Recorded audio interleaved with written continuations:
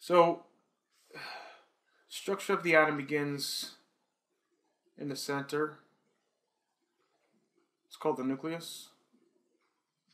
And inside the nucleus, we have both protons and neutrons.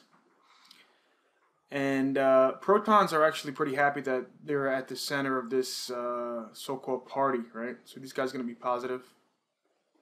Neutrons don't really care either way, so they have no charge. So as their name implies, they're just neutral. Okay. Now, protons and neutrons both weigh about the same, and these guys are going to be pretty heavy, right? So we'll just say that in terms of weight, protons and neutrons are going to be heavy. If I could spell heavy right. So both protons and neutrons are going to comprise the majority of the mass of the atom. And as stated, they both weigh about the same. So on the outside are electrons.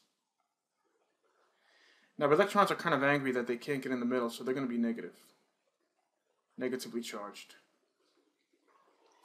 And the reason why they can't bust into the center is because these guys are very light. They're not as heavy as the protons and neutrons, so they're going to stay around the outside. Okay. Now, all the elements in the periodic table are made up of this atomic structure. However, they are going to differ in the number of protons, neutrons, and electrons they have. So if we go to the periodic table, this number on top of the symbol, for example, hydrogen, is a 1. That means that it is 1 proton. Lithium, the number above it, the atomic number 3, means it has 3 protons. The number above beryllium, called the atomic number, is 4, since it has 4 protons, and so on and so forth. Iron's going to have 26 protons. That's its atomic number. The atomic number of carbon is 6, so it has 6 protons. Okay. So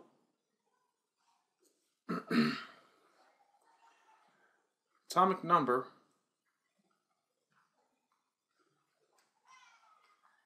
equals the number of protons. All right. Now, the number of protons is going to equal the number of neutrons. And the number of protons is going to equal the number of electrons. So, in other words, protons are the ones really running the show here at the center of the nucleus. They're going to determine the number of neutrons you have as well as the number of electrons. Okay. So let's go back to these atomic numbers here. If magnesium has 12 protons with an atomic number of 12, the number just above the symbol, that means it has also 12 neutrons. And how many electrons is it going to have? Also 12. Let's try boron. How many protons does boron have? Well, 5. And how many neutrons is it going to have? 5. And how many electrons does it have? 5. And so on. Gold has 79 protons, 79 neutrons, and 79 electrons. Okay.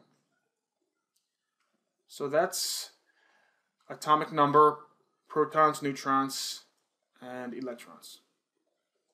All right. Now, if you add up the number of protons and neutrons, you're going to have a mass number. And that's going to be double the atomic number. Because if you know that, let's say, titanium's number of protons is 22, and it has also 22 neutrons, its mass number is going to be 44.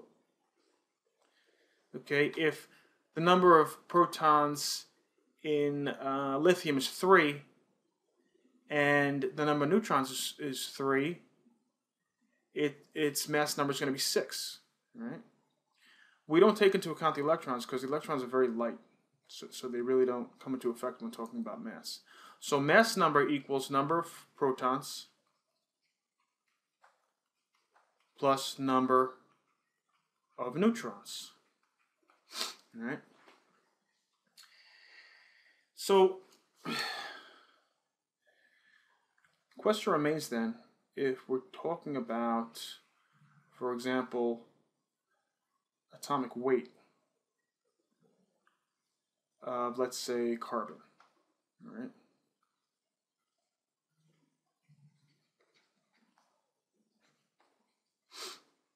Carbon's atomic weight, you might suspect, will be the number of protons plus the number of neutrons, which is its mass number, 12, since that's going to make up the bulk of carbon's weight.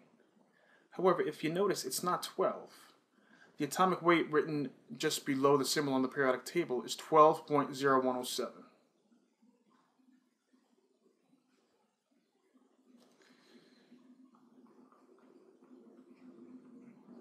Why isn't it 12 if you just have to take the number of protons plus the number of neutrons? Well, the reason actually is that anytime you pick up some carbon, you're going to have a little bit of carbon-13, which is an isotope.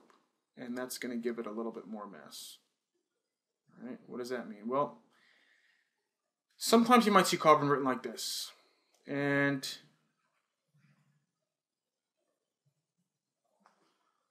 this 13 is actually the mass number, while this 6 here is the atomic number. Why are these guys now reversed? Why is the atomic number written on bottom and the mass number or something having to do with the weight or mass written on top? Well, that's just the way it is, folks.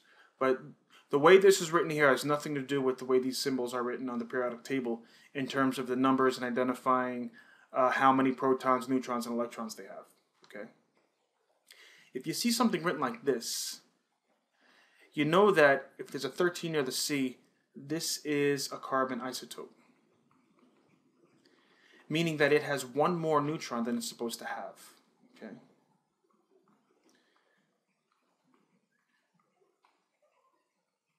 Because it says here that the number of protons is 6, and if its mass number is 13, that means it has one extra neutron. 6 plus 7 is 13. All right?